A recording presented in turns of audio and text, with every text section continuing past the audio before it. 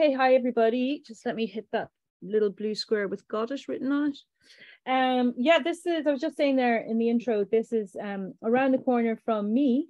So if you feel like cycling and if you feel like getting fit, it's the wrong place to choose because you get there in 5 minutes. So that gives you an idea of how far it is from me, i.e. very close. What I liked about this particular, so you should have the Street View reference in your little repertoire somewhere. There you go. Yes.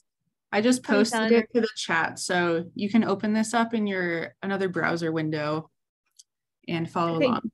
So I've done it in low tide, which is probably certainly used to be my preferred angle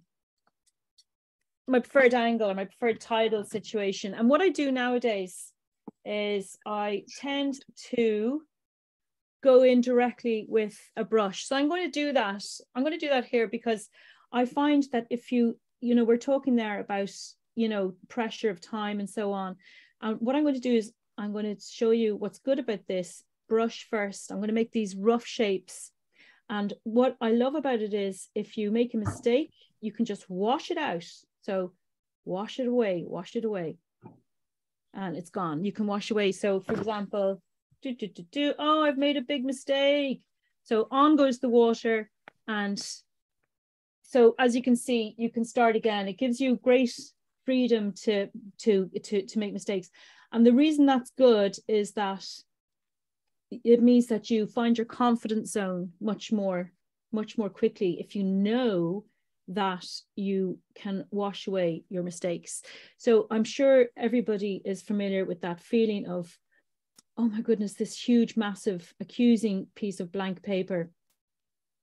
And you're like, what am I going to do? What am I going to do? And so by using a brush first, you can really, really kill that fear of the white page. Already you can see I've made my shapes, I'm making my shapes, and they are beginning to sort of take up the page. Look at this little V shape here. You'll notice that what I'm trying to do always with my reflections, especially reflections on a calm day like this, is give an exact mirror image, exact mirror reflection of the shape. So another reason why it's really important to do that at the beginning is because once again, you're going to lose your information when the tide changes. So I am a person who works, as anybody who knows my work will know, I work uniquely from life. And that means that you have to be super fast. And very often you'll find, I'm going to leave a little gap here because this is going to be yellow and I don't want it to be all sort of brown.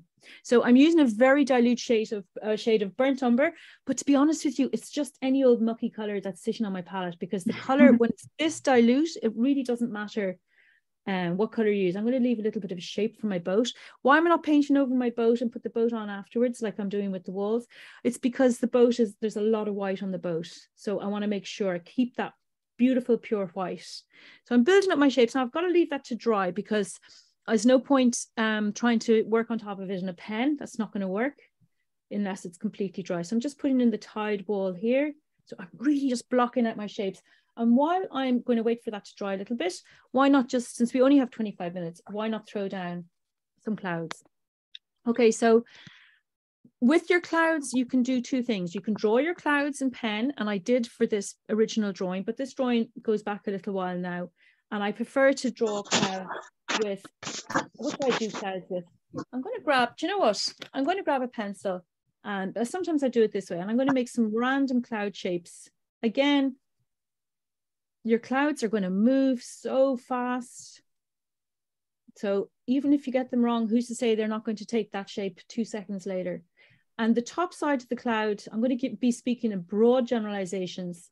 The top side of the cloud, especially as you go up into the top of the sky, the bit over your head, the top side is way fluffier and rounder than the bottom side. And this is much more marked the lower you go in the sky and the more you go close to the horizon. So I'm just going to pop on some nice little flattish clouds. You don't see very much at this moment. And then you can do what you like with the cloud lines. You can rub them out when you're done, and that's absolutely fine. Or you can leave them there. You probably won't see them very much. And one thing I'm going to tell you about the color, we'll go on to the color in a second. But one thing I'll tell you about the color is that your sky tends to be a lot richer in color. I mean, I'm telling you things, you've seen a million different skies, but I'm just going to point it out anyway. You tend to have a much richer color at the top of the sky than you do towards the horizon. It gets much more turquoisey. Well, look, it does in Ireland. So I'm going to move my page through 90 degrees just so that I can get, do you know what actually I'm going to do? I'm going to use my other page to get a straight line of my horizon. Now, I was given a fantastic, this is for the sea horizon. I was given a fantastic tip by an artist friend of mine. He's just amazing. And he does an awful lot of seascapes. And the tip I'm going to give you is, do I see it around here? No, I don't.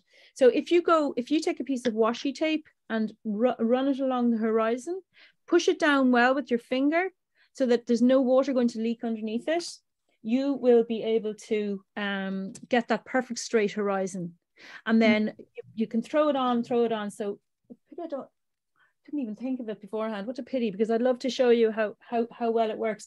But the good news is, if you forget your washi tape, which you probably will, because often you don't even know you're going to be sketching where you end up sketching, then you can just stick it on at home. Stick the washi tape on a little bit above the horizon, just a little bit. Make sure you put it on nice and horizontally. And then you can just raise your horizon a little bit. In other words, I want to say this before I do the next move, I often make a very wobbly horizon. It's got a lump in it. It's rising at one side or the other, and it really offends the eye. So when I get home, I put the washi tape as close as possible to the horizon, but so that all the bumps and all the rises are going to be taken care of. And then when that washi tape is stuck well down, I go over the horizon a few times in a nice, rich, darker blue. And the good news is horizons tend to be super dark bluey color, just where they meet the sky.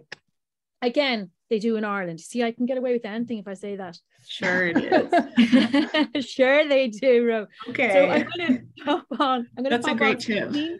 I'm going to put on some clean water, which I know is hard to see. I have a little bit of blue in it, but that's no harm. Now I'm using my Roisin Cure R13 travel brush, which is a mixture of synthetic and natural. And the reason it's so useful as a all-around brush is because the synthetic gives you a good bit of spring, whereas the natural element gives you loads of ability to hold tons of water. But if I put clean water on around my clouds and go as close to the crinkles as you possibly can in the cloud, so that because the water is only going to go where there's water. Sorry, the blue is only going to go where there's water. So the water is the vehicle for your nice blue sky. So I've mixed up some phthalo blue here. Doesn't really matter. Do you know what? Here's the thing. I spent ages trying to find cerulean blue. So, you have to have the sky blue color. No, you don't. It was the Portuguese guys who taught me that you don't have to stick to a sort of a formal color for sky, because they just use tons of different blues. And I figured that it's lovely and sunny in Portugal, so if they can do it, well, then it's perfectly valid. Now, if the reason I'm putting on that wet at the beginning is because you will find that way you won't end up with any brush strokes. So it's a fantastic technique for skies. Now I've done way too rich of a blue beneath the cloud, because as I was saying earlier, it's actually usually a lot lighter towards the bottom.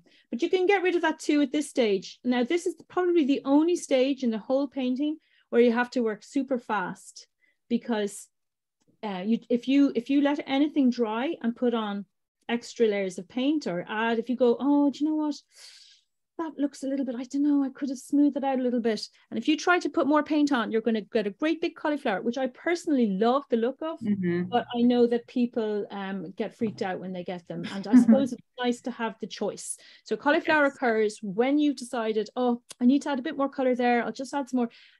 Once the paint has started to dry at all, you're going to adding any more layers of paint is going to create one of those. Next thing, I'm not going to smooth out all these, bad bits, all these uneven bits. I like my sky to be lively. Now this paper isn't, it does, here's me trying to explain myself, but it does tend to do a little bit of cauliflowering here. But if that is the result of me having added an extra little bit of color when I should have probably left it alone. Once you put your first layer of paint down, if you jump in there and try to smooth it out, you will ruin your lovely texture. You will lose your lovely watercolor texture, and you may as well be painting on cartridge paper. So you need to leave it alone and let it dry all by itself, and you will find the chances are it'll smooth out and flatten out by itself once it dries. Watercolor is amazing that way. Only experience and trial and error is going to convince you of that. But I can tell you right now that is what's going to happen. So what about the dark bits of the clouds? So I'm going to do the same thing with the clean water, not too much, not too little. And just on the bottom parts of the clouds, I'm just going to pop some of this nice clean water. So this is less blue, you can barely see it. So just a little bit of the bottom part of the clouds. I wonder if I just see, look, I'm getting tempted to push the blue into the crinkly bits. But if I'm going to end up with cauliflowers there. But yeah, feel free, okay. guys. I love that term. Is that a technical official watercolor term that I haven't heard yet? Or... Well, that's what people say. I don't like it. I prefer bloom because I think bloom is much more artistic pretty, and much prettier.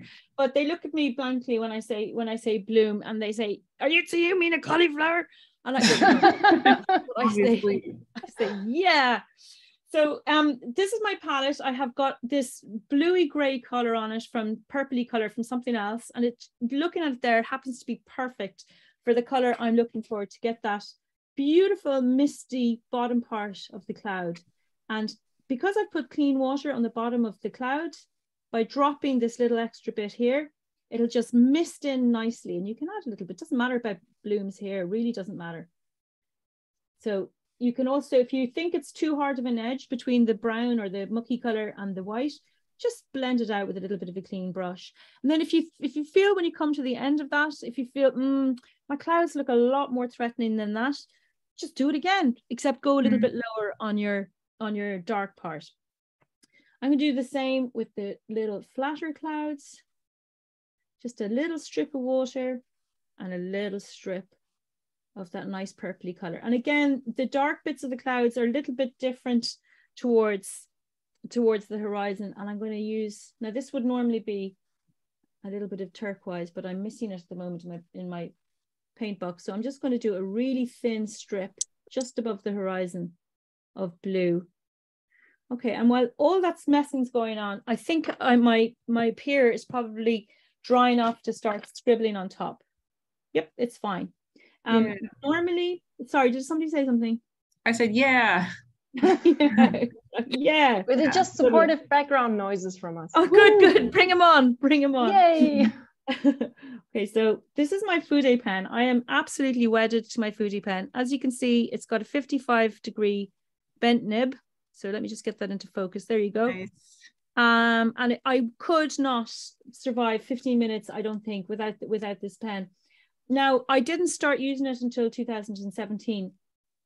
Until that point, I was using a platinum carbon pen. And I find that the expressivity of the fude pen is just brilliant. And depending, as you probably know, but depending on the angle you hold it, you get a thicker or a thinner nib. Now I'm just marching in, sorry, thicker or thinner line. You're holding it upside down to get that really thin line. So I'm using the thin line right now. So that's the reverse of the nib. And that's my little set of steps. And I'm going to give it a tiny bit of a wobble in the bottom.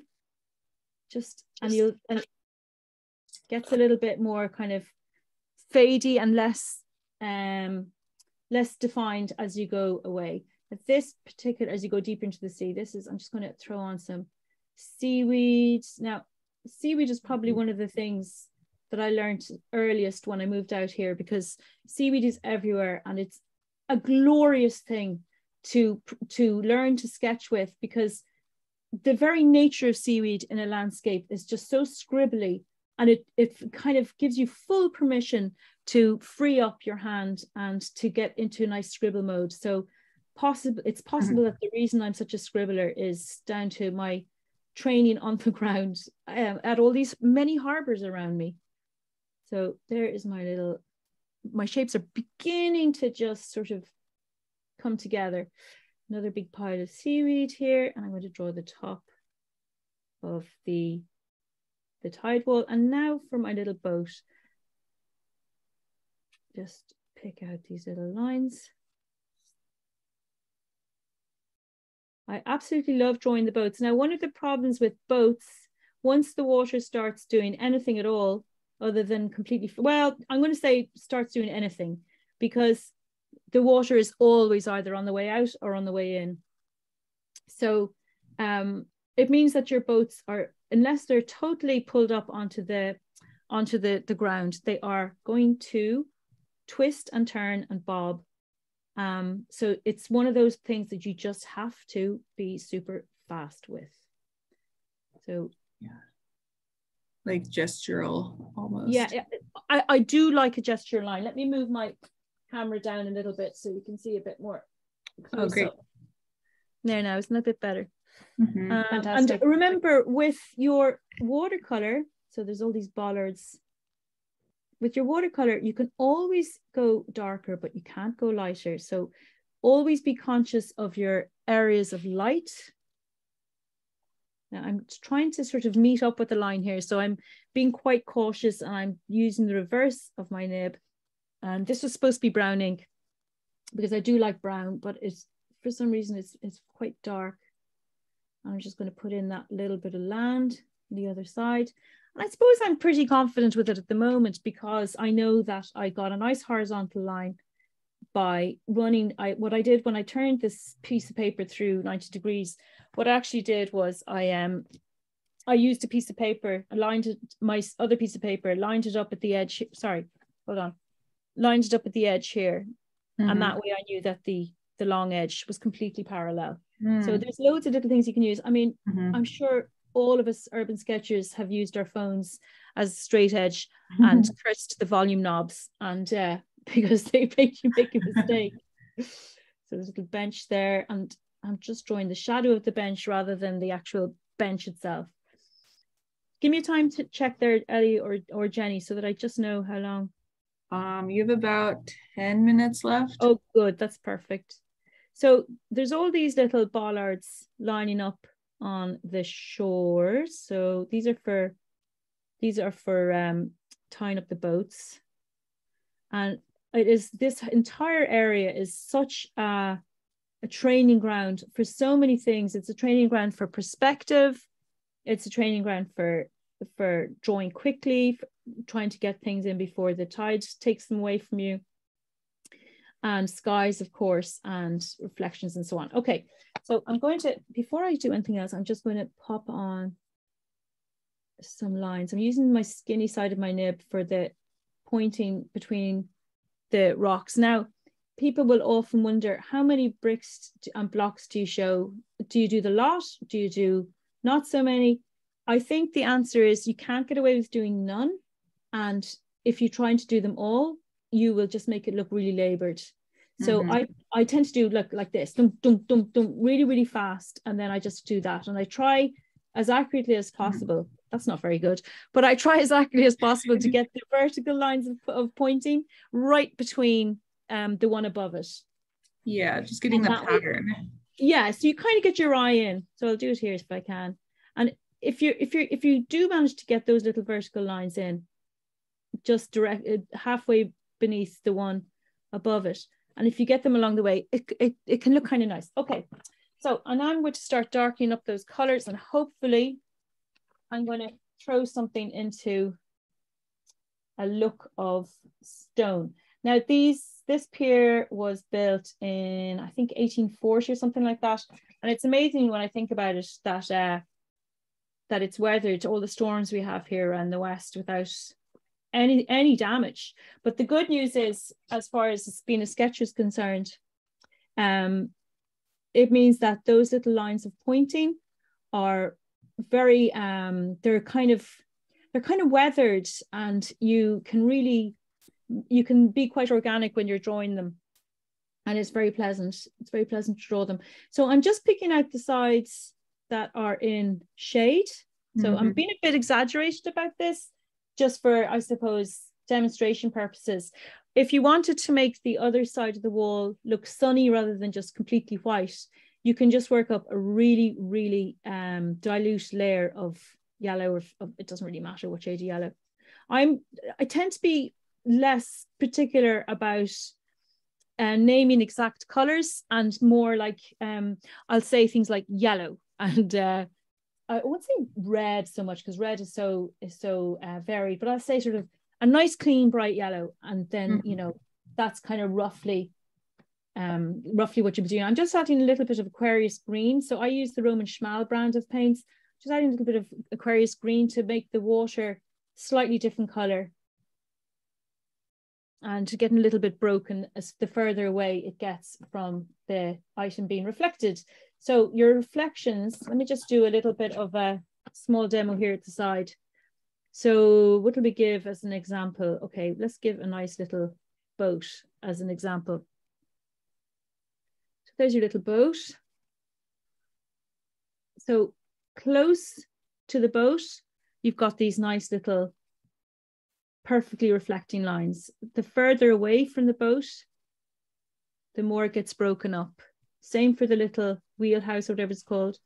That's a little bit further away, so it gets a little bit more broken up. So the further away you get from the boat or the object being reflected, the more the lines get broken up. Obviously, it's going to change according to the wind conditions. So usually the bit right next to the water is like really, really straight lined. And then, as I say, the further away you get, the more wobbly it gets. What else was going to say? So you will have a certain color for your item that's casting reflections, and then that color is usually a little bit altered. It can be absolutely exactly the same, but in my experience, that doesn't happen very, very often. It's usually a little bit altered.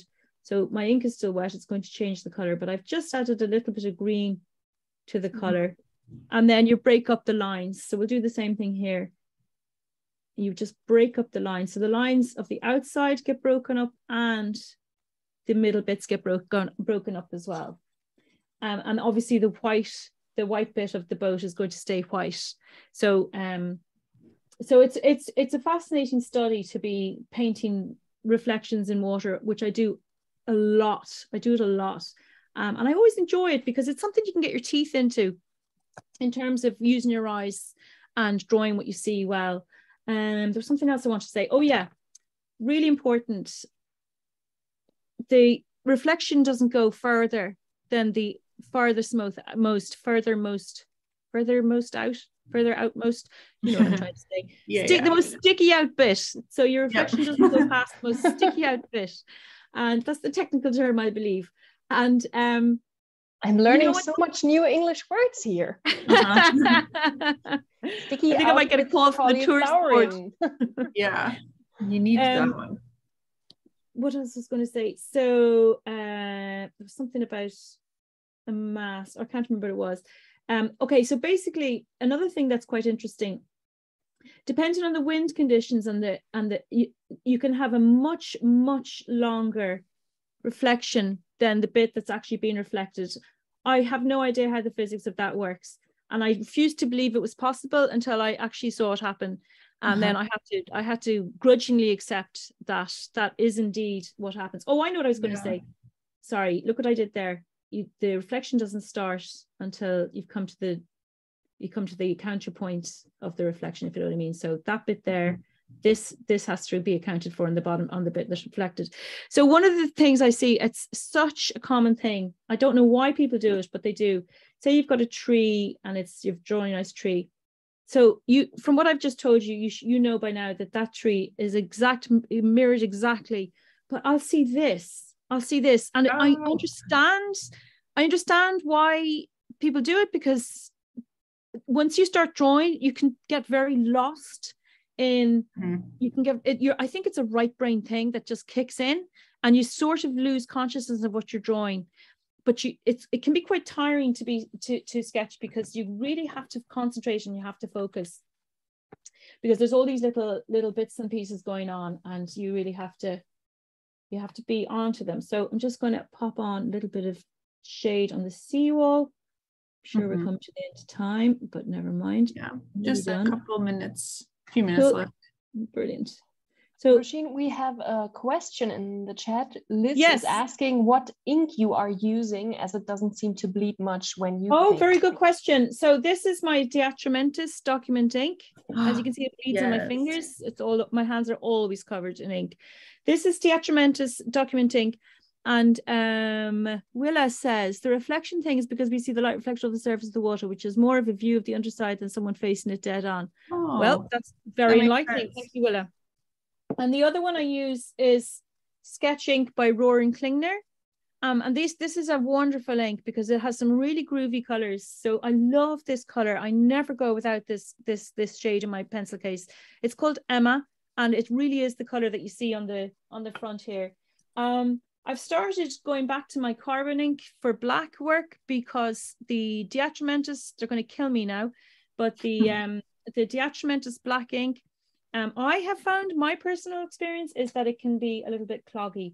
So black can be a little bit tricky, I think, to get it to behave itself. Just going to darken that a little bit. Carbon black it's such good ink. If you want a black ink, it's the best. It's really good. So what I'm going to say to you here is that now I'm just waiting for things to dry so I can pop on my C. But the darker, if you want a white to stand out, then deepen up the color just around it, and that's the same for light. For if you want shadows to look shadowy, and if you want whites to look bright, then you're going to darken up right around it. So I'm just going to pop a little bit of Payne's Grey into this. This is burnt umber and Payne's Grey mix. So I'm just into the wet paint, I'm just dropping little bits of dark, and if it's wet enough, it should just spread nicely and behave itself for me and not look too kind of unnatural. Now I'm going to use some burnt sienna and burnt umber mix just to get that orangey color for the seaweed, and I'm going to add in that little bit of greeny stuff here, and I'm just going to fill in the watery reflection and a little bit of this, and you should be starting to feel a little bit of reflection-y stuff. Okay, so we'll leave that to dry a little bit. Again, deeper, closer to the subject being reflected. Okay, so now I think you can already completely understand the scene. Like the reflections work so well already. They're quick. And I've always been wondering, because I only know your sketches from seeing them online, but your sketches always look to me like so luminous. Like when it's sunny, it's incredibly sunny, and when it's just like how you deal with light and contrast just is so good. Well, that's it. That's a very interesting observation, Jenny. And I will tell you, I was saying to Ali before we started the class, I always go through the, oh my God, this sketch is looking disgusting stage. And that you have to just ignore it and remember that it's going to look good when you're done. And the reason it does that for me is because I am always so conscious of light. And there's no magic trick. It's simply a question of making sure, just remember that without any light, there is without any dark, there is no light. Isn't that it? Without any dark, there is no light. So obviously nothing is brighter than the white of my page. And I just let that shine by deepening up the colors right next to it. Like right in there, going right in close to that wall because I want it to shine out. Now, normally I would probably put some kind of a very light wash on top of it. But you will make any white stand out and glow by darkening up the area right next to it. So it's the borders between colors that are just so vital, and they are what transforms a flat sketch that can be really quite wishy-washy into something that actually feels, oh my God, that actually feels real. So it's all about, it's very, very technical in the sense that in the true sense, it's just technique. It's just technique. There's no magic. It's just learning that technique and making it a habit. And once it becomes a habit, it becomes second nature. And once it becomes second nature, then you're free to start throwing your brush around and being really loose and suggestive and all that good stuff that we all love. So my role as a teacher is always as a technician first, and then, because I can't really do your artistic sense, that's you. But what I do is I clear the path, I hope, for all the little technical, little, I suppose, foibles. There, that's a nice one. After all those fine words, it's going to run right into my little wall. But why not? A little bit of a color run is a beautiful thing. At the end of the day, it's watercolor, and we need to let the water do its thing. I think there is a very fine line between letting the watercolor be in control and you being in control. And you agree to meet in the middle and each express yourself the way you want to. But it is a wonderful thing when you say, okay, watercolor, I trust you and I know what you want to do. And we'll agree to come to a certain point, and you do you and I do me, and that can be a wonderful thing. And lately I've stopped trying to get rid of my little mistakes and missteps at my brush, and I just let them be. Sometimes I regret it afterwards, but more often than not I go, that's really nice. So it's good to just let things do their own thing. There's a pop of yellow for the life ring. Now look what I've done. Very badly I haven't shown the yellow ring in the water, but what can I say? I can't remember doing it. Could have done anything. It's a long time ago. No idea. So you have to let things dry. You have to wait a little bit. Again, as a plein air artist, you will often find that the page refuses to dry, and you can look at that two ways. You can go, oh God, I can't layer. I can't do layering. Or you can say, this page is the horizon or whatever is going to bleed into my wet sky that hasn't dried yet, and it's just going to tell the viewer that this was a really wet, wintry day when I painted, and it'll have that sense of, I suppose, reality, which is, I personally think it's hard to beat that. I'm just going to pop on the little mirror suggestion. Now, as I say, this pen is actually not the pen that I like my pens to be just a little bit scratchy so that I have the opportunity to do really, really thin lines if I want to. Can't find my platinum carbon pen. Where did I put it?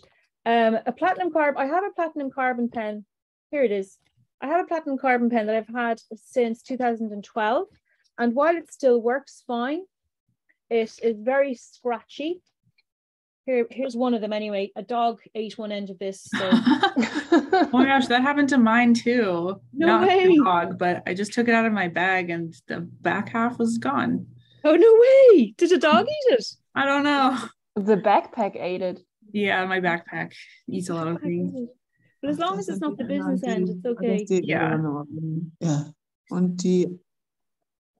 All right, we are over time now, so let's get the last bits. That was a great little detail, actually, like filling in that white area. Yes. It just tells you, oh, this is actually, a little bit of wall. So there's a few. And it's a great thing to like do that on a focus point. Like that's the area where you have the darkest darks and the lightest lights, and you now have the texture and the information about how this wall looks.